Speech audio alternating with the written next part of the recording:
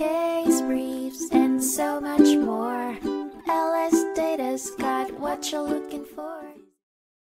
The Supreme Court dealt with an intense constitutional conundrum in the 1951 case, Dennis v. United States, balancing free speech and national security. The case targeted leaders of the Communist Party charged with violating the Smith Act.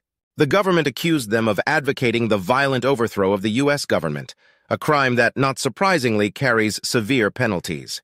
But the amplitude of the accusation relied heavily on interpretation of the accused's intent, a cornerstone of the legal dispute.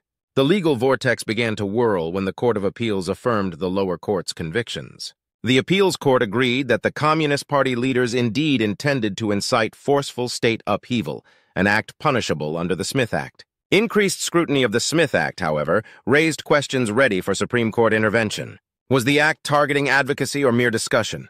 Could traditional free discourse on political theories be obliterated under the act's shadow? More importantly, was the free speech First Amendment protective umbrella large enough to cover the accused leaders, or would their actions be deemed a clear and present danger? The Smith Act, designed to punish those advocating or organizing the forceful or violent overthrow of the government, had thus gripped the teeth of the First Amendment and was holding on tightly. Ultimately, the Supreme Court upheld the original convictions. It asserted that the intent to organize a Communist Party intent on overthrowing the government indeed posed a clear and present danger. Echoing this belief, the Supreme Court acknowledged that free speech is vital but not absolute, that societal values and considerations may require its limitation.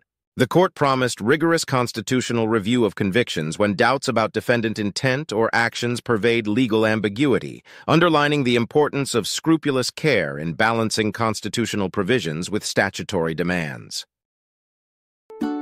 Case briefs, and so much more. LSData's got what you're looking for. Visit lsd.law, elevate your mind. Leave the stress of class.